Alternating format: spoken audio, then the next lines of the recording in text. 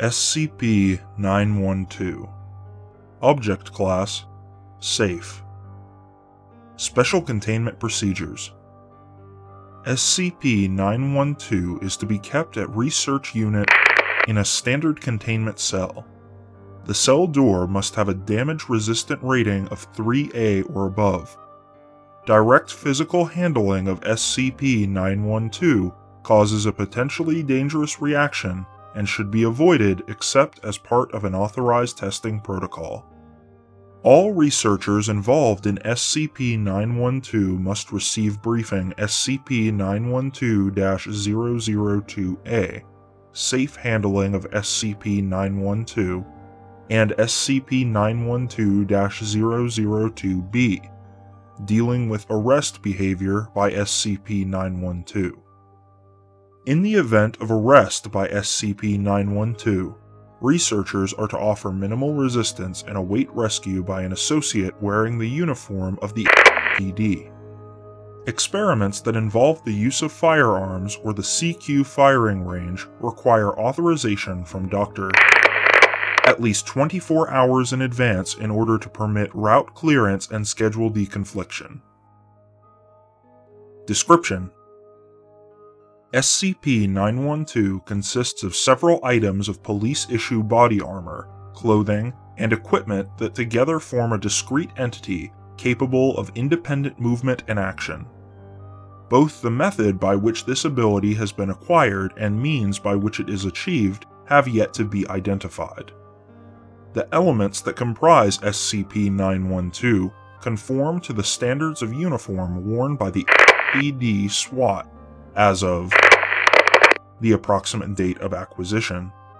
Uniform elements float in mid-air as though worn by a man or woman around 185 centimeters in height, but no such presence can be detected. SCP-912 does not directly respond to communication attempts, but will follow simple orders in English given by personnel wearing the uniform of an officer of the PD.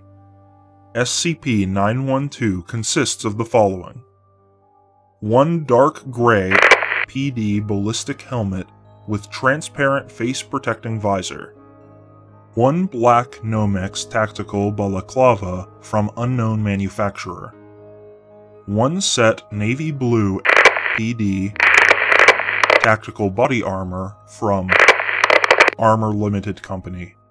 SWAT insignia printed upon the front and back. Includes several ammo, grenade, or storage pouches, all apparently empty, though SCP-912 resists inspection. 1 pouch contains plasticuff restraints. Supply seems to remain constant regardless of arrests made. 1 pair of black knee pads from Armor Limited Company. 1 pair of black elbow pads from Armor Limited Company. 1 pair of steel-toe capped combat boots from unknown manufacturer. 1 pair of black combat gloves by Armor Limited Company. Closed and fastened pistol holster suitable for a mid-sized sidearm from unknown manufacturer. 1 53 cm telescopic steel baton. Handle is apparently made from hardened plastic with a textured grip. In its default state, SCP-912 has been assessed to possess no hazard to health, security, or risk of escape when handled in accordance with SCP-912-002-A and SCP-912-002-B. If given the command, arrest subject, by a person wearing the uniform of the PD, or in the event that SCP-912 detects an armed individual or individuals within its visual radius, it will commence arrest behavior. SCP-912 will attempt to disarm and restrain the subject upon the ground, then secure their arms behind their back using a pair of plastic cuffs. The force used in the process of this arrest greatly exceeds PD SWAT guidelines and statutory procedures.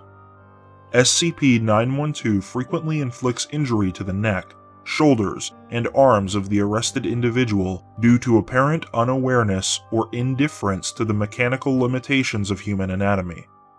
Resistance on the behalf of the individual being arrested causes a corresponding increase in force until cessation.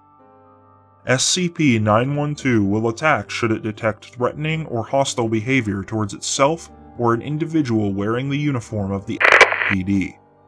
SCP-912 deploys its telescopic steel baton and approaches the nearest armed subject at an average speed of 5 km per hour. If the armed subject drops the weapon and ceases threatening behavior before SCP-912 moves into combat range, the normal arrest procedure will be initiated. If the subject initiates hostile action or is still holding the weapon when SCP-912 enters combat range, SCP-912 will strike powerful blows at the head and upper arms of the subject for up to a minute after the subject loses consciousness. Once all armed subjects are subdued, arrest behavior proceeds as normal. SCP-912 considers the following to be weapons and will initiate attack behavior upon sight. Firearms. Bladed weapons, including kitchen knives longer than 10 centimeters in length. Batons, clubs, and similar blunt instruments. Tasers and pepper spray. Data redacted. And joy buzzers.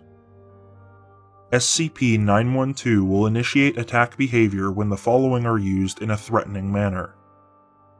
Power and hand tools. Knotted rope. Lengths of chain. Brass knuckles. Sports equipment, such as a baseball bat or golf club. And a clipboard. SCP-912 only permits an individual it has arrested to be removed from its presence by a person wearing the uniform of the PD. An individual wearing the appropriate uniform is not detained by SCP-912 regardless of armament, except where physical aggression is shown towards another subject wearing a PD uniform. SCP-912 does not react to hostile actions by PD uniformed personnel towards non-uniformed victims, and does not react to hostile actions between unarmed individuals not wearing a PD uniform, regardless of injuries sustained.